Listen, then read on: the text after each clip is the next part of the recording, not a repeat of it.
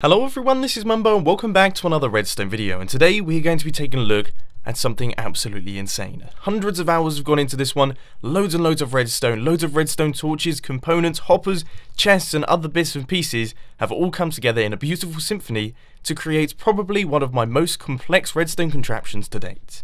As you can see right here, there is a lot of stuff going on, so let's crack on and I'll show you what it does.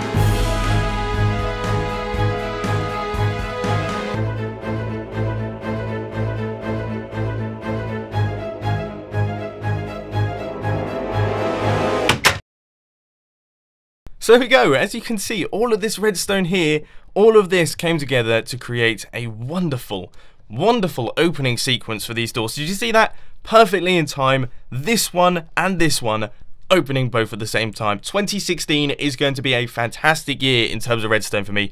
Cannot wait for it. I mean, if I'm starting things off with contraptions this good, I mean, look at this thing.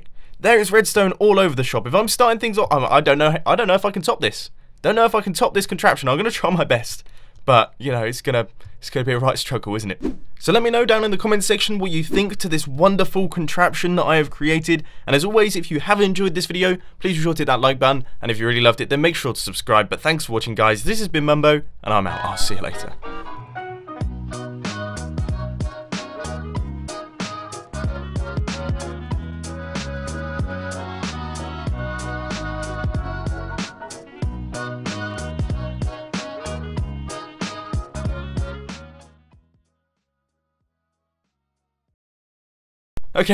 Okay, I'll admit it. This was obviously a joke video. Hopefully all of you guys got that. If you didn't, I'm a little bit concerned for you, but now I'm going to run you through what this contraption is actually made up of.